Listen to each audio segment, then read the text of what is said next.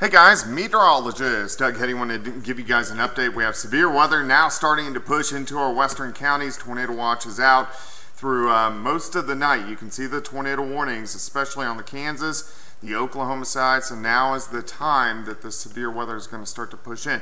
I'm going to start a KOAM YouTube stream here. We're going to go through all this severe weather. It's also going to be on our KOAM Plus app and then also on the website. Just want to give you guys a quick update.